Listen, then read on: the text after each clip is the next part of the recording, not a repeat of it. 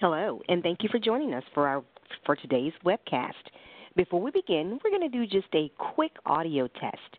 I'm going to ask the early attendees to use the chat box and send a message to host if you have any problems hearing our presenters speak. Gary, would you please introduce yourself? Yes, hello. This is Gary Oishi, and I'm with Millipore Sigma. Thank you. And Ed? Hi, this is Ed Rutkowski with AIHA.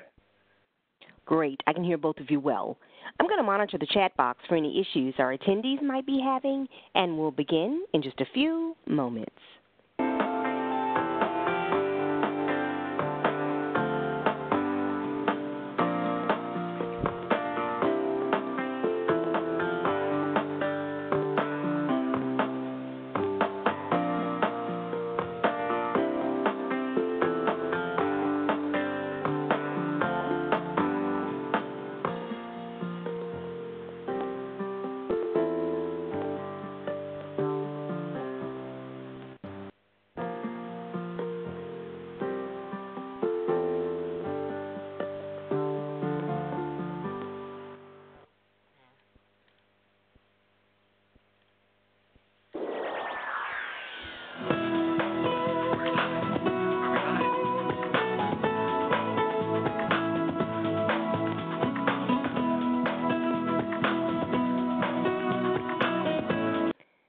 Please take a moment to look at the chat area in the lower right corner of your screen.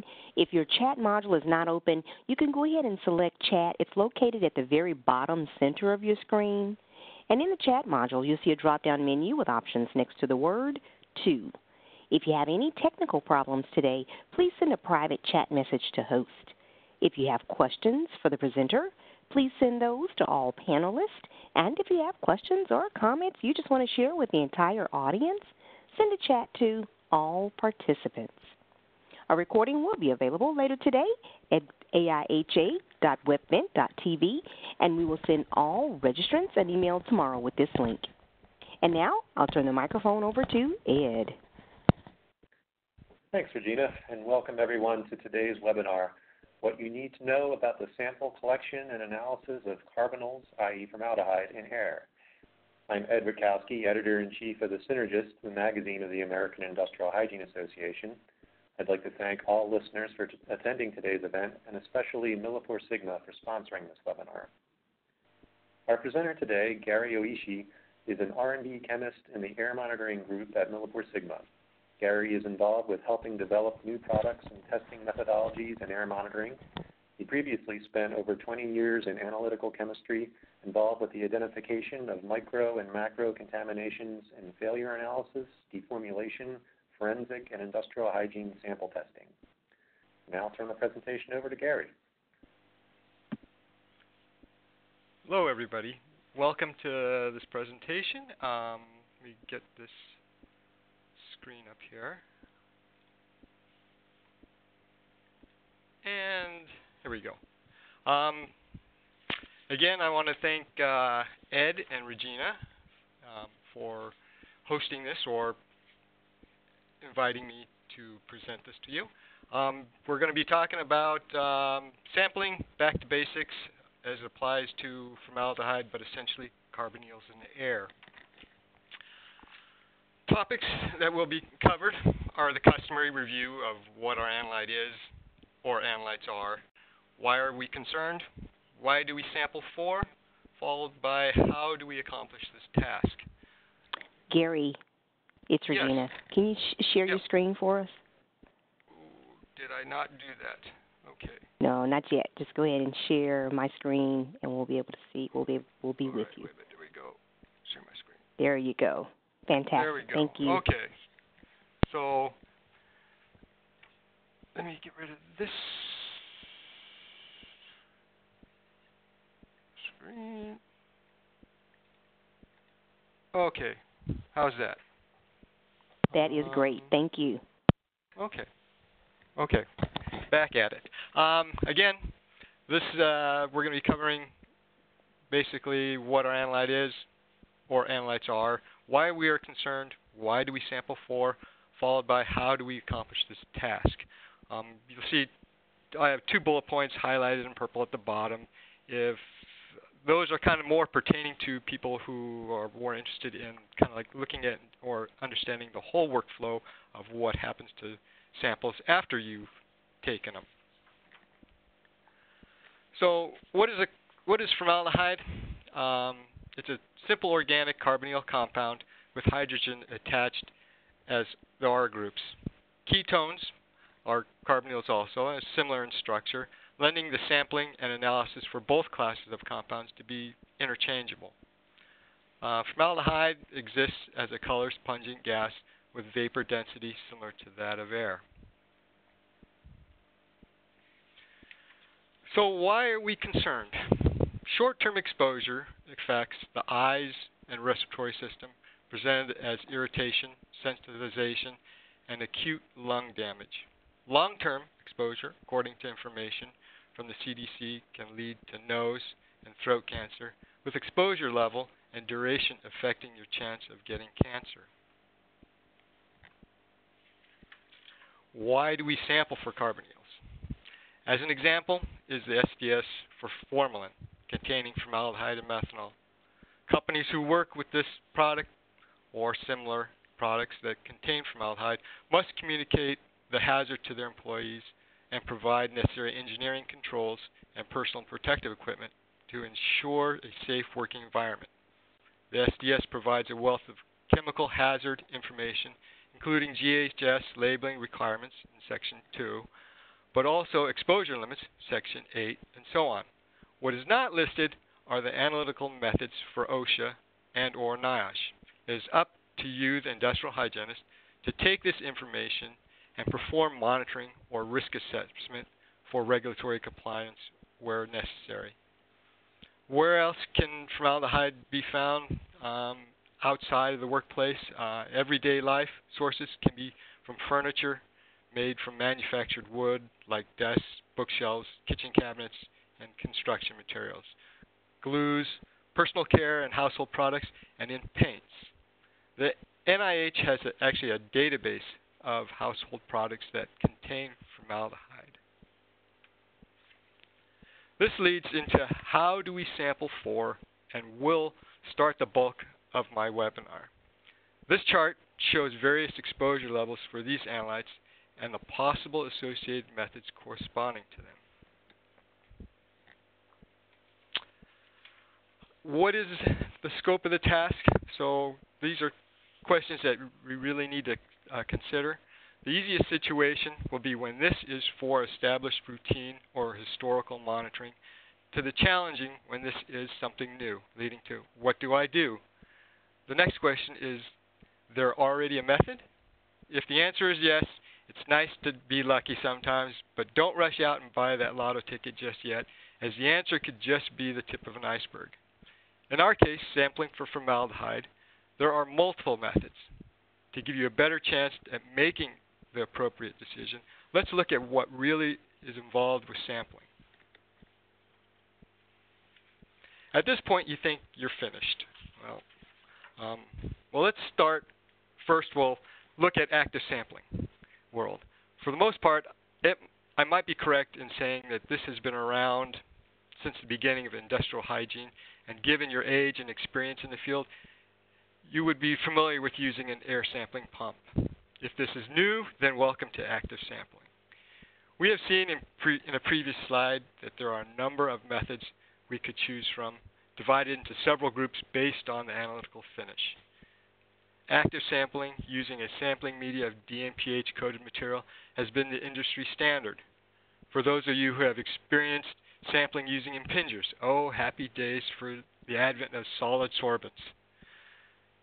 Another alternative is using 2-HMP coated on a porous polymer. And I'll touch on this later on in the presentation. Now that you kind of have seen that looking at the slide, there are multiple choices in various formats. Now your choice will be dependent upon a couple of possible questions given your situation. Who is going to analyze the samples? What are they used to? And what are they capable of? If you're just starting, it will be, what am I comfortable with? So we have syringe-style samplers and glass-bodied samplers, or we commonly call or refer to as Orbo. In this slide, we look closer at what could influence our decision. Syringe barrel type samplers are quick and easy device style for the laboratory to perform sampling preparation and analysis. If not using a completely automated system, sample preparation can be more labor intensive, have higher cost, and a slower turnaround. Sometimes it's not just about taking a sample, but in the processing of those samples as well.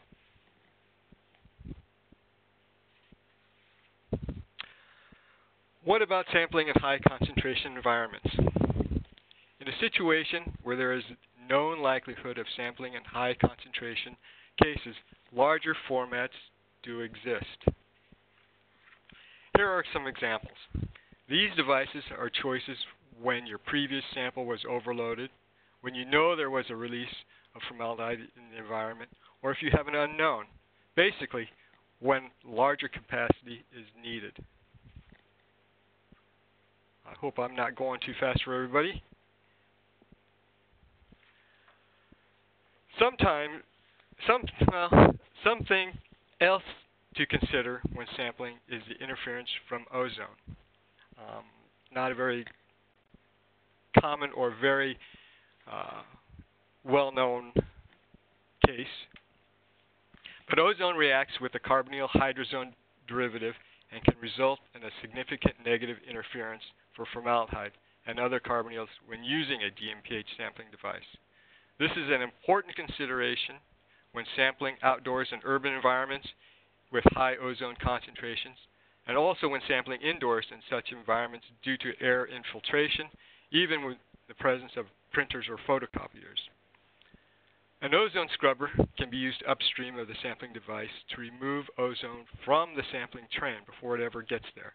Ozone scrubbers may contain granular potassium iodine salt or BPE-coated silica gel. When air containing ozone is drawn through either ozone scrubber type, the ozone is reduced, thus removing the interference. An alternative for those who want it all could be using this format. This cartridge incorporates an additional layer of BPE, which is 1,2 bis 4-pyridyl ethylene in one tube. With this additional material, ozone interference is eliminated again, with the added benefit of now the ozone can be quantitated if so needed. And you'll have to check with the lab that does perform your analysis to see whether or not they have that capability. How else can a sample be taken? Another pathway is passive sampling. Advantages would be they are, for the most part, smaller, lighter weight, and do not require complex training needed for sample collection. They do not require the use of a pump, making the process less expensive and quicker to deploy. Remember how you hated using impingers for sampling, and somehow some of the sampling solution got mysteriously sucked into that expensive pump after specific instructions were given not to bend over? Well, this is kind of like the next step towards easy. Not only can passive be used for personal, but area sampling as well. Long sampling times are possible with not having to be dependent upon a battery or having to be close to an outlet. And I know it sounds great so far, but don't sign on the dotted line quite yet, as there are some limitations as given in OSHA Method 1007 regarding ozone and humidity requirements. Also, sampling rates can't be modified, as these are based upon the specific sampler used. One last thing to be aware of is for those applications kind of outside the box, is that there needs to be a determined sampling rate for a compound of interest for this to be useful. To get better understanding of just what is passive sampling, let's look at the basic theory involved. Passive or diffusive sampling is based upon fixed law that states that the rate of diffusion is equal to the diffusion coefficient times the diffusion surface times the concentration gradient. And with some math, and I know everybody enjoys math, integrating the equation and simplifying with respect to sampling rate, we now see that the sampling rate is equal to the diffusion coefficient, which is a constant, times the ratio of the diffusive surface over the diffusive path length. All this will become more important when we look at sampler design next. Two sampler design choices are available, the traditional flat and the radial. I know just what you need, another choice. Remember how we looked at sampling rate? Differences do become apparent. Radial design does improve sensitivity because for a given sampling time period, more air is being passively sampled. The sampling rate and the sampling capacity are also larger because of the geometric design differences.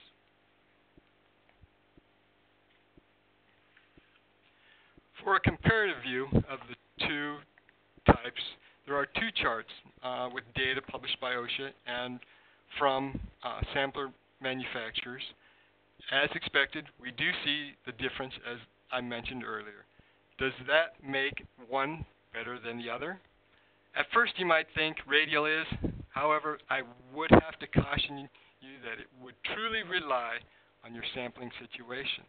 But for now, I will talk more about radial samplers, and that reason will become more apparent as we continue. To recap on some of the earlier information, we can see that a radial design can produce higher sampling rates than axial. The graph on the right shows the sampling rate for formaldehyde as determined by direct comparison to active sampling. Are you kind of seeing why I'm talking about radial design samplers now? One of the two radial design samplers is comprised of a porous polyethylene tube, which is the diffusive body, to which is attached a small polypropylene syringe used for elution of analytes from the adsorbent. Silica gel coated with 2,4-dinitrophenyl hydrazine, DMPH, acts as the adsorbent and moves from the diffusive end during the sampling collection to the syringe end for sample extraction by inverting the device, so essentially flipping it over. As our example, formaldehyde, or really any carbonyl compound, reacts in the same derivatization mechanism as a traditional active sampler. The second radial design sampler is called radiello. This is similar to the sampler you just had seen in that it also relies on the traditional DMPH derivatization mechanism. If you look at the last bullet point showing the sampling rate of 99 mils per minute and compare that to OSHA 2016 active sampling rate range of 30 to 1,500 mils per minute, makes you kind of think of some possibilities. I know some of you are asking, why is there a difference in sampling rate between the two radial designs you've just seen? The answer is that sampling rate is related to geometric design dimensions. So as I mentioned earlier, there's also an alternative for sampling carbonyls. I wanted to make sure that this information didn't get left out as one more possible choice. And what's one more choice at this point? Air samples can be collected by drawing known volumes of air through sampling tubes containing XAD2 adsorbent coated with 2-hydroxymethylpyridine, or commonly called 2-HMP. The derivatization product is then extracted and analyzed by gas chromatography using a nitrogen-specific detector. The advantage of this choice is primarily the sample stability at room temperature. Do I choose this one? Ask yourself, does this satisfy all my sampling and laboratory requirements? Now let's shift gears and move into getting set up for active sampling. For most of you, this may be routine, but there are more choices ahead. As you have seen, the many types, styles of sampling media, each one has a different configuration. Just like in life, we all have more than one pair of shoes, and so we need different socks to match. Thus, in sampling world, different fittings will be needed. Unfortunately, there is not just one. How do you connect the active sampling media to a pump? In this diagram, there are parts that I've labeled needed for sampling using a glass sampling tube. The important part in this setup is the tube holder, as it provides flow rate control if needed and protection for the person wearing the sampler from the opened end of the glass tube. Typically, no special fittings are needed unless the tubing used is a different size. You will see in the next two slides now how each format will be different. Now here, some fittings will definitely be needed for setting up a syringe-style sampling tube. This is due to the orientation when sampling. At first glance, for the person sampling, it would appear that it would be easier to have the tube tip used to connect to the tubing. However, logic behind the orientation as seen in this diagram is that air-containing carbonyls or formaldehyde start to get collected at the tip end. When the lab processes your sample, they will elute any derivatized material through the shortest path length as possible, which makes this elution process giving it the smallest, or since they're using a fixed volume of solvent, and makes the solvent wash makes it easier to collect into a volumetric. So it's not just about pulling the sample, it's also about processing.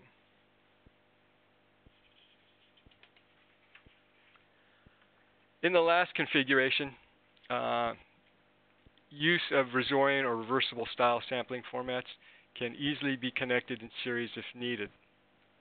As seen from the last several slides, with the right type of fitting setup, your sampling train doesn't seem, such a daunting task. I found what makes the whole process go smoothly is to first choose one size of tubing for all future work, and then the several fittings needed for the different media formats will easily become apparent. Now that we've finally configured our sampling train, the last step is calibration. I'm going to briefly kind of delve into this subject. However, this does not mean that calibration is unimportant, as it is certainly. But to do this topic justice would best be addressed separately on its own. Calibration is required for all active sampling. For those people who have chosen the passive sampling route, congratulations. Feel free to take a quick nap. However, you are still welcome to listen and see what you're missing out on. How is this done? You will need a calibration device, and that device can be either a primary or secondary standard connected to your sampling train. Why is calibration important? Flow rate needs to be determined as accurately as possible in order to determine the actual air volume sampled, as this is important for use in the final calculation in yielding exposure concentration. For example, as a scientist, it wouldn't exude a lot of confidence making a statement to an astronaut such as saying, well, we will about get you to the moon. So accuracy is important. So your sampling train setup is completed by connecting your pump to your sampling media using tubing and the necessary fittings. The next step would be to set the pump to your desired flow rate. And I would recommend before connecting your sampling media to the pump is to set the flow rate on the pump and run it unconnected for at least 5 minutes to allow the pump to warm up. This kind of helps in reducing the possible flow rate fluctuations that might occur.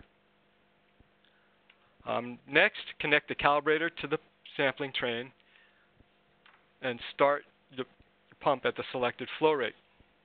take at least 5 flow rate measurements, and the average will be your calibrated flow rate.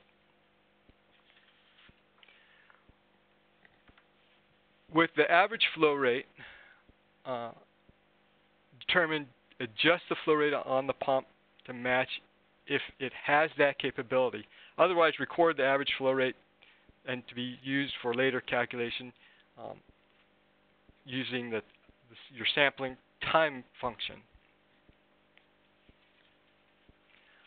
Next, you basically disconnect the calibrator from the sampling train, and now you're almost ready to start taking a sample. So now the workflow for calibration is complete. Only a couple of details need to be addressed. Depending upon the sampling pump you're using, you will need to record start and stop time, temperature, barometric pressure, start and stop flow rates, and sampler identification. Congratulations, you're now ready to take a sample, and once that has been completed, your samples are ready to be sent to the lab for analysis. Remember to check the shipping requirements for the specific sampler used. DMPH samplers used for formaldehyde need to be shipped on ice. If you are performing the sampling, you are finished for now until the lab results are returned. If those of you who are responsible for both sampling and analysis, you're halfway home, and I'm impressed with the amount of knowledge and expertise you have in performing both. If you're just looking and relying on an accredited lab for sample analysis, here is a look into what happens to your sample.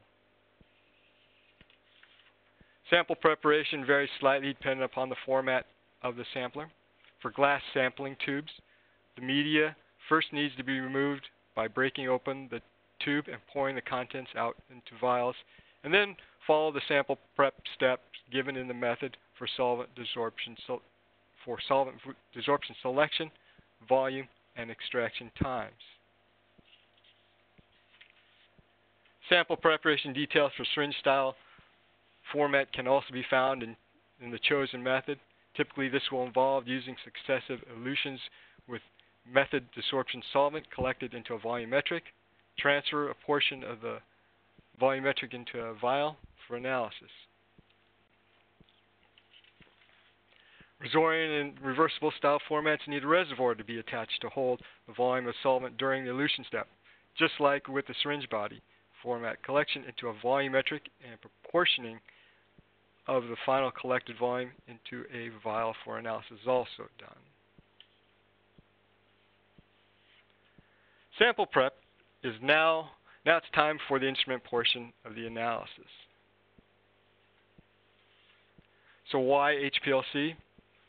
To understand the logic of this approach, it starts with the nature of the analyte.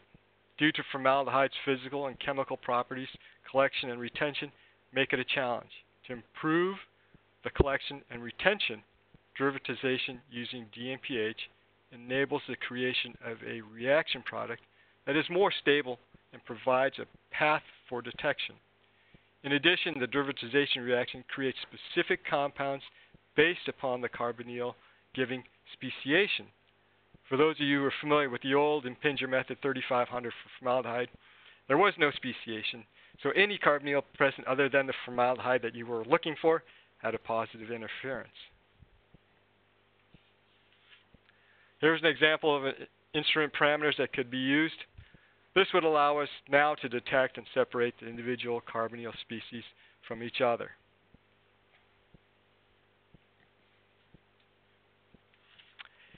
Here's an example of an HPLC chromatogram for formaldehyde, as you can't have an analytical section without having at least one of these.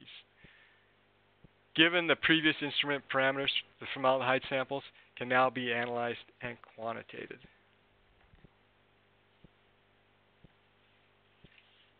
We did touch also on the use of an alternative media other than DMPH, 2-HMP, as a different analytical finish using gas chromatography. This is an example of such. So now the samples have been analyzed, and the mass quantity of formaldehyde can then be reported back to whomever took those samples. The final step is then calculation of the concentration in air using the mass quantity reported by the lab and the air volume you collected. To summarize what we covered, there are a lot of choices to be made, from making a decision on if and what method, which sampler format makes sense, what connections need to be made, flow rate accuracy, and we also saw a brief insight into what happens after sample collection. Hopefully you will have more information to make choices that yield to smart sampling for whatever your situation is. And I'd like to thank you for taking the time out of your busy schedules for some back to basics. And if you have any questions, feel free to chat. Okay, thanks, Gary. I have quite a bit of time left for some questions. While we're waiting for participants to send those to us through the chat module, Gary, that was a lot of information you got through. I was wondering if there's anything in the slides that you wanted to linger on a little bit longer, or to provide a little bit more information on? Well, a lot of it is, and hopefully, you know, I know there was a lot of information there.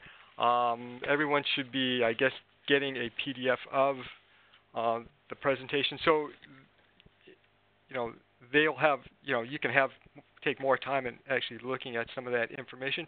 But the whole purpose of what I wanted to do or accomplish was to give everybody some idea of what's available out there, and why and having so many methods.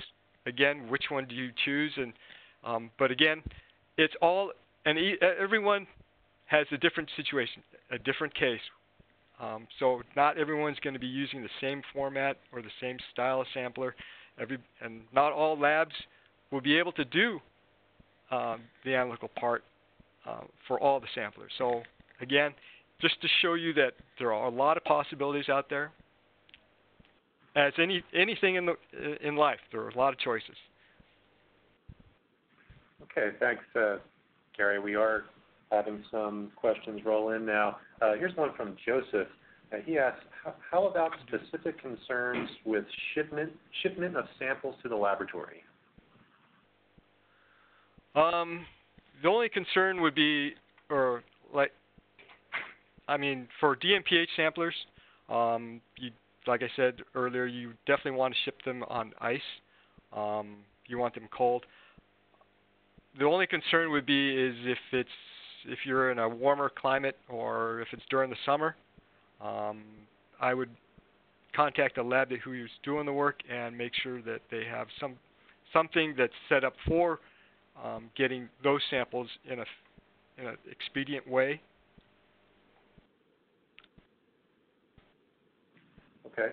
There's a couple of questions about the ozone interference.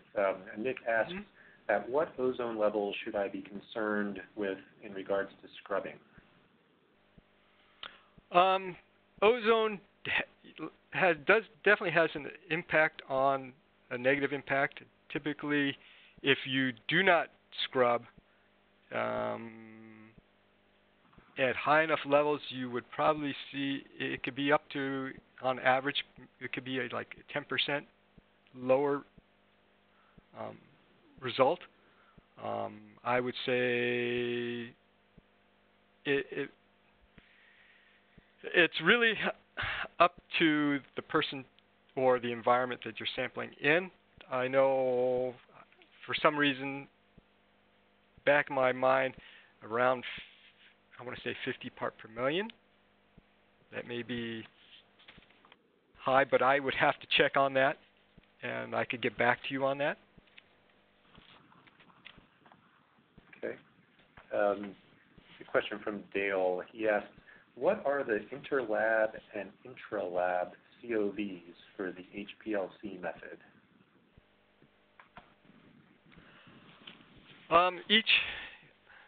There are, I would say, those are going to be dictated by the method that's chosen, whether it's NIOSH 2016.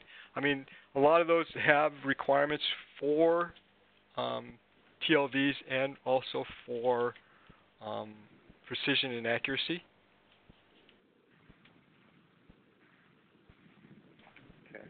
So all the processing or all the labs performing the analysis will have to meet those requirements.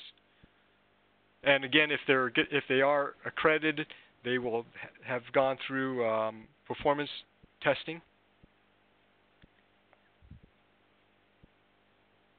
Okay, thanks. Here's a question from Elizabeth. Do the tubes for formaldehyde sampling have to be kept frozen prior to sampling or only after sample collection? If it has, the tubes, I mean, I'm guessing everybody's referring to DMPH, but the tubes do definitely need to be kept cold before sampling. I mean, they don't need to be frozen as long as they're refrigerated. Before use, I would let them come to room temperature.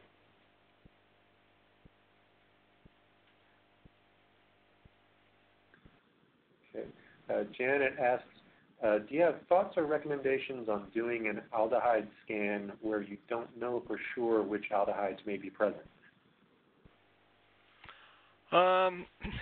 If you know that it's an aldehyde, certainly DMPH would be a great tool to use, since it does give you the speciation. Again, but you're going to have, even if you don't know the level, you can try a lot of times what I end up doing in this kind of situation is I will run two samplers, or basically two samplers at the same time, one at a higher flow rate than the other. If I need that accuracy as far as for getting a concentration. But if you're just looking for what's kind of present, that may also help. Larger sample volume collected will give you more sensitivity. But if it is as an unknown, and it is as an unknown concentration, at least you can see and have to do it only once, even though you may be over capacity on one tube at the larger volume. You'll have a sample at a lower volume, which would give you the result, the quantitative result that you're going to need, if it comes back to that. Otherwise, you're going to have to go back and resample. So, there's a lot of sampling strategy as far as, do you have to go back? Going once is great. Having to go back twice is kind of an inconvenience, but having to then tailor, depending on what the data shows, to go back again. So the more you have to go back, the more work it actually becomes. Okay, there's a question from John. Could you cover effects of humidity on passive sampling again? Sure. Well, humidity, what ends up happening with humidity, there's a requirement for humidity for using DMPH. Obviously, DMPH is a deuterization reagent that's coated on a sorbent, a solid sorbent. So the way the reaction works is that any carbonyls or react on or when it comes in contact with that deuterization reagent. Now, humidity has to be at a certain level. You can't run, or you start to lose the effect of the sampling at very low humidity, because in order for DMPH to actually create a surface, a reactive surface, or a surface where you get mass transfer, you need to have some moisture present, because DMPH is actually a solid. So having humidity is actually good. Having too much humidity, greater than, I'd say probably about 80, maybe 85, around that ballpark plus, you start to run into some situations where the moisture is just kind of inhibiting that mass transfer. Okay, Martin asks, could you give an example or two of when you might use one method versus another? say, for example, okay, well, one example, yeah, I gave like as the alternative sampler using 2-HMP. One of the advantages of that is after you take the sample, your samples are going to be stable at room temperature. So in the case if you cannot get or are not able to ship your samples and keep them cold and getting them to the lab, then maybe using that style format would make sense. If that's not the case and the lab is close by, or or it's maybe fall outside, fall season or winter or wherever, and the temperatures don't get extremely high, then using a standard DMPH syringe body would make good sense.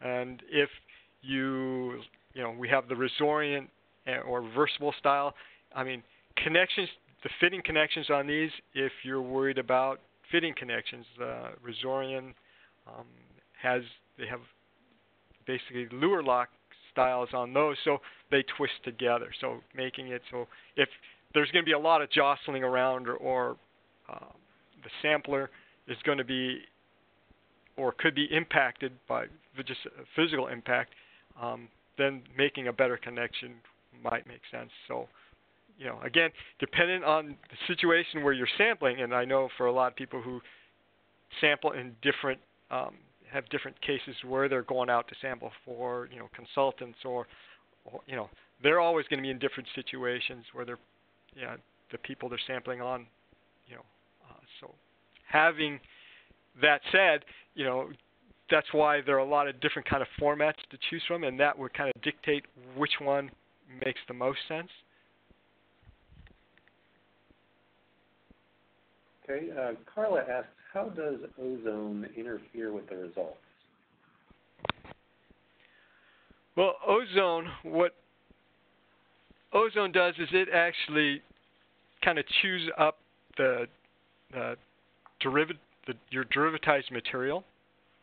So what you need to be more, kind of aware of there is that it's not like you're in an area where, or if you are in an area where there's high ozone, then it's basically kind of you're pulling that ozone. It's coming through in the air sample that you're collecting, and as your carbonyl or formaldehyde is getting reacted on the surface, what that ozone does is that actually takes that derivative and degrades it to a product where it's doesn't show up in the analytical part as the derivatized reagent, or as the derivatized product. So as the quantitation goes, you're not going to see that present. It's going to come out it may come out somewhere else in the chromatogram. So that's a little, a kind of a good and bad part about why speciation is necessary, and why, having the precautions to make sure that those created species still are and remain there for you to be analyzed. Okay, Donald asks, do you have any research-based information to help with the decision on active versus passive sampling? Well, I talked to a lot of people about active versus passive sampling, and again, it's one of those things where active sampling is kind of like came around first, and for not to give away how old I am, but I remember that the only way to sample was active sampling, and using impingers. So that kind of gives you some idea. But for I've talked to a lot newer or younger people coming into the business or into the industry, and are learning about what's being available. And when they see passive sampler, it's like for them, it's like kind of like the idea of having a cell phone. You have you have the technology. It's something new. It's something easy versus, before you'd never had or carried around a phone, and when you did at that first advent, it was basically like a suitcase. So, there's that progression in technology, and whether or not, if it works for you in your case, then, and it's, a matter of a lot of other factors, whether, you have the, it's not as expensive as using active sampling because you don't need to buy a pump. But there are, as I said in this presentation, there are caveats to passive sampling where if your compound, or if there was a compound that you were interested in and wanted to use passive and there was no data as far as sampling rate for that passive sampler, then you can certainly, you might think about, well, I could use some theoretical sampling or diffusion rates in order to calculate that sampling rate. But then again, you're basing this off of theory, but not as a practical application and getting an accurate number. So it's just going to be an approximation at that point. So why really even bother taking that sample? Okay. Stephen asks, can you talk about any precautions to take during sampling where employees may encounter other carbonyl sources, such as cigarette smoke during breaks? That's a great question. That, and I could definitely see how that could happen. I think again, it's one of those precautions where maybe it's just a matter of protocol, whether or not sampling needs to be performed at that point in time. I know some, I would venture to guess if this is going to be, and it would probably be easier. Well, I mean, either way, easier if it's going to be active or passive. Passive, you could just basically, they could just take the sampling badge off at that point and go on their break. But then again, that passive sampler is still sampling.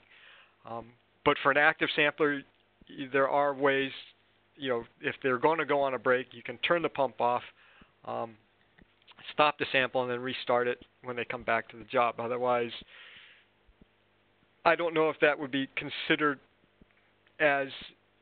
would be considered in a 8-hour work shift sampling meet that criteria.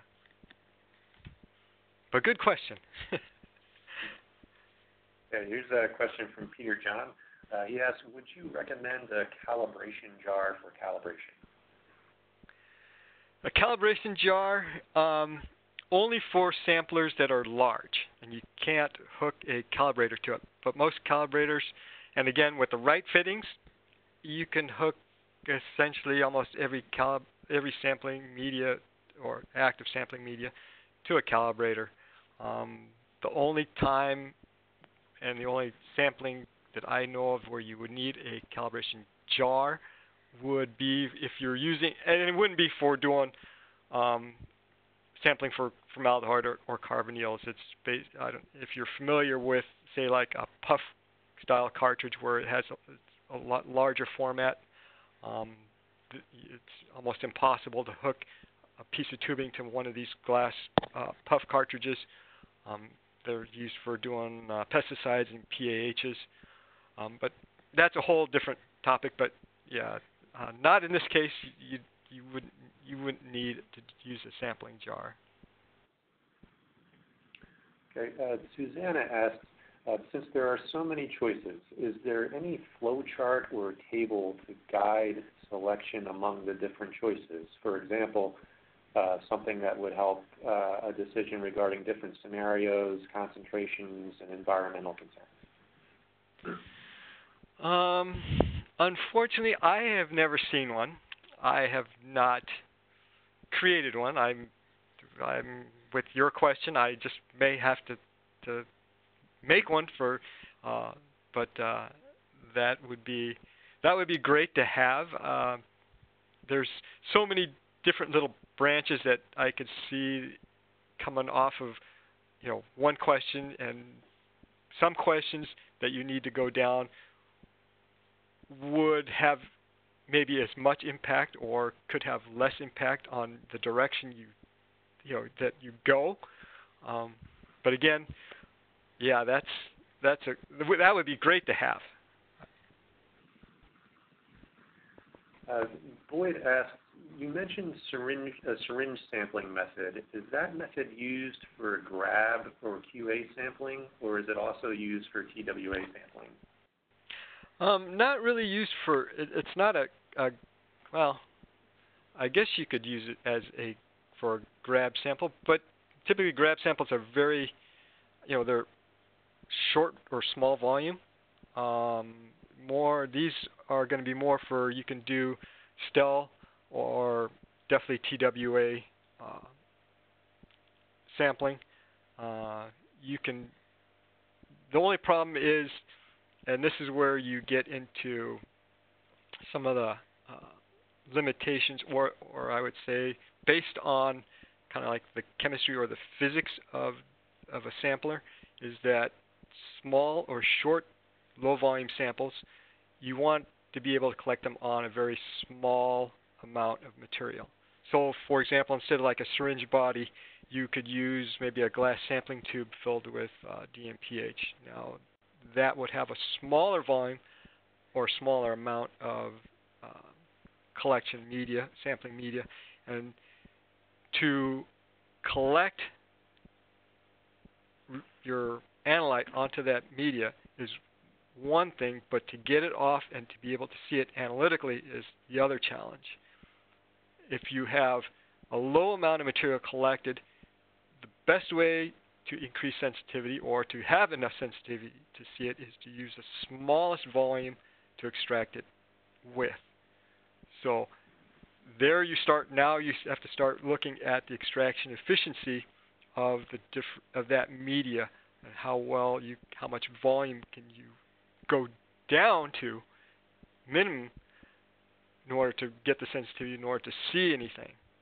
So there are definitely things that you need to kind of take into consideration. I know there are colorimetric indicator tubes that people have used for doing like quick grab samples. Those are great for doing screening. I would not rely on them for doing any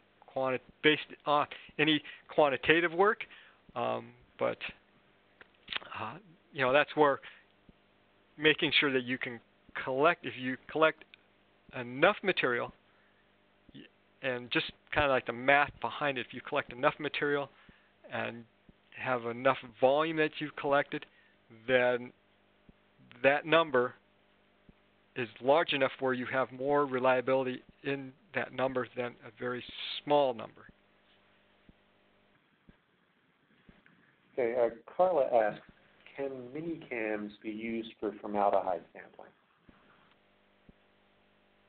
Mini cans such as, like, I guess I'm taking like canisters then. Canisters, you can use canisters. I don't have a whole lot of experience with canisters, but I always have this feeling that canisters, you can sample with them. Obviously you can set up, since they're evacuated, you can pull a certain flow rate.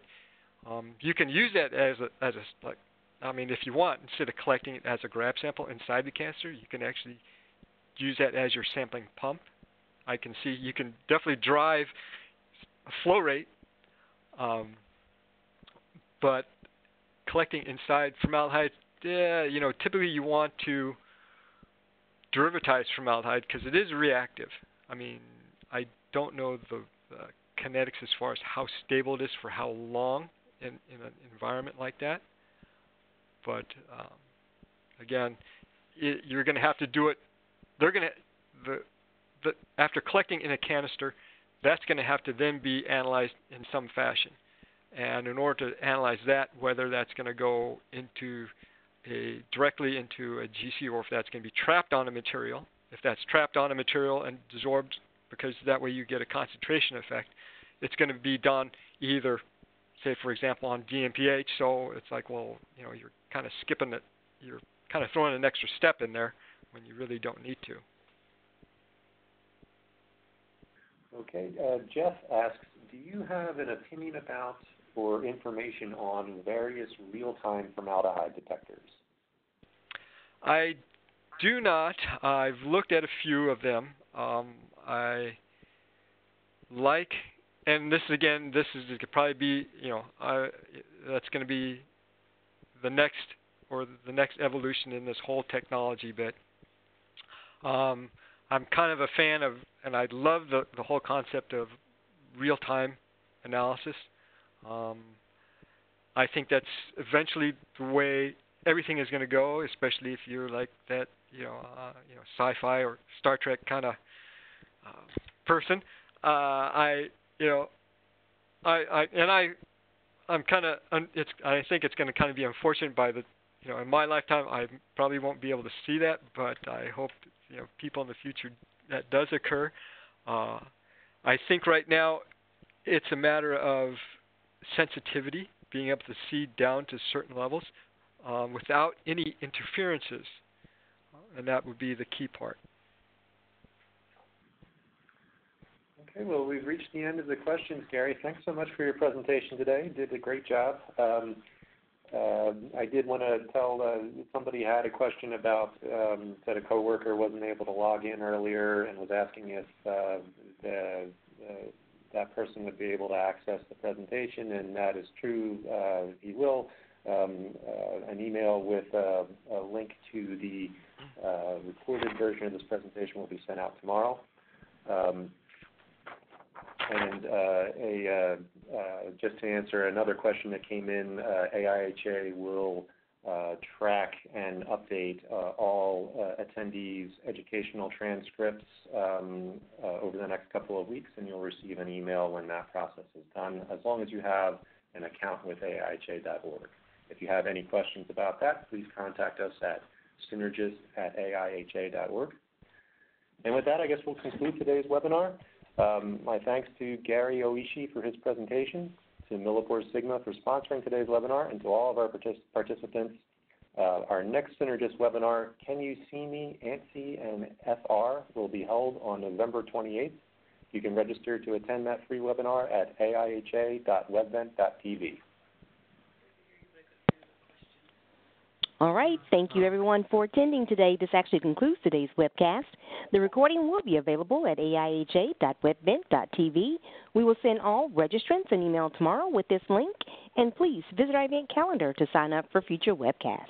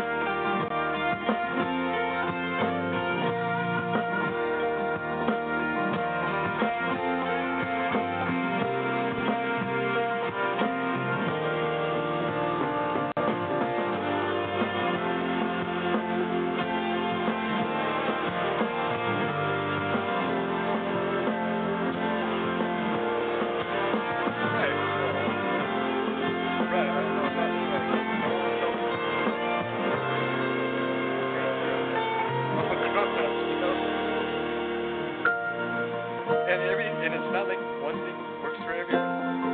If it was just one product and this is all there was, hey, use this.